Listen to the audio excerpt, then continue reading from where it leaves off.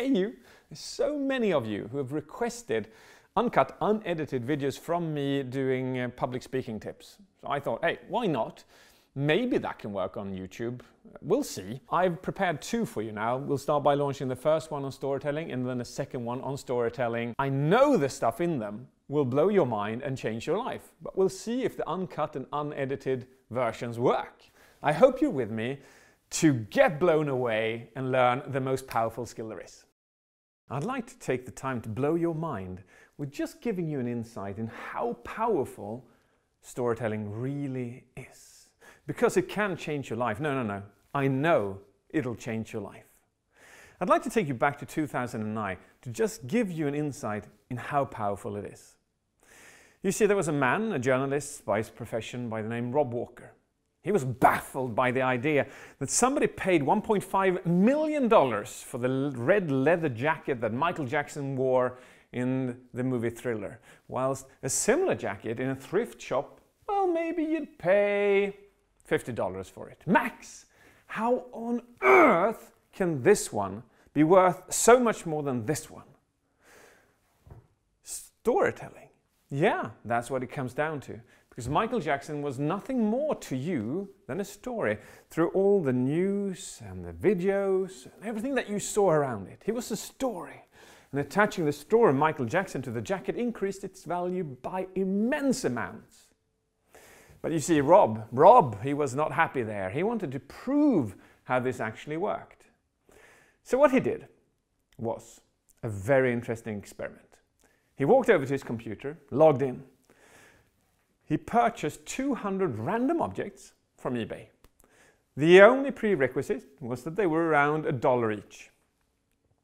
And then he sat down, he called an author up and he said, hey, I'd like to launch the significant object study. And I was wondering, would you mind writing a story to one of these objects?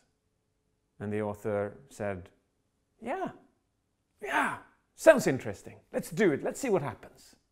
And that particular object was this beautiful horse's head, purchased for 99 cents. Isn't it beautiful?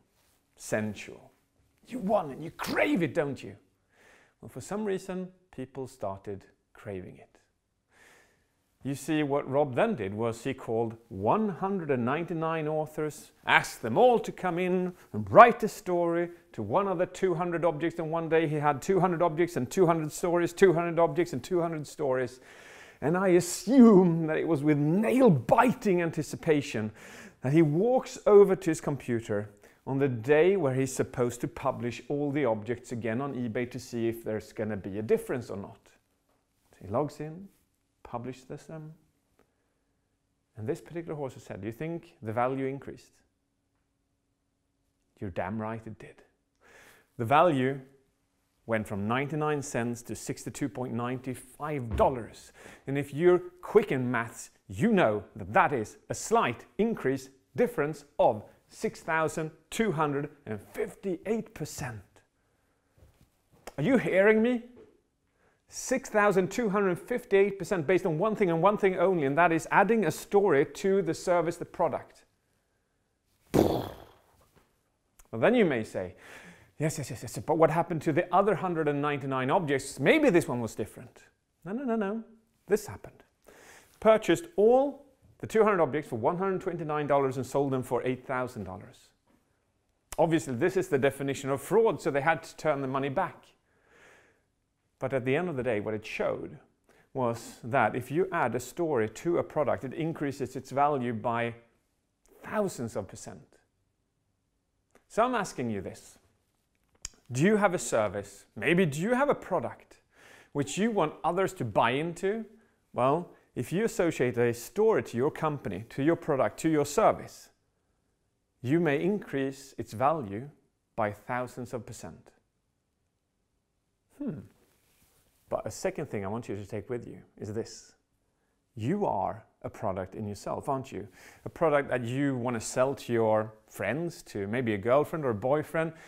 In interviews, you are kind of a product. You can see yourself as a product, as a service. And what I want you to take with you from that is this, that the stories you share is who you become. Human beings, other human beings will never know who you truly are. They will know you through the stories that you share. So when I share stories on Instagram and TikTok and LinkedIn, I choose the stories that reflect who I am, my true passions in life, because that is who I want people to see. That is the trick. Choose the stories you want to be associated to, and it'll make a difference in your life. Are we done there? Not really. I want to give you a third and last tip, and that is this.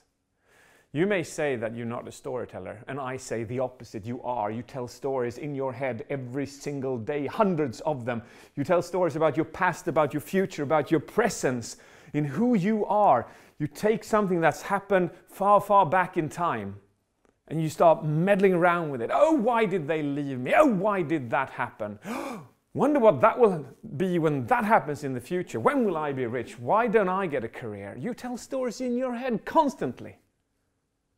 Now imagine this, the better storyteller you are in your head, the more you can improve as a human being. Because I know that the people who tell the positive stories in their head about their future, about their past, and about their present are the people who succeed best and most in life. So I so dearly hope that I have inspired you to start attaching stories to your products, services, and your company and yourself to make a copy of who you are and become better at storytelling in here. Finally, and conclusively, become a storyteller. There is no skill in life which is more persuasive. Goodbye.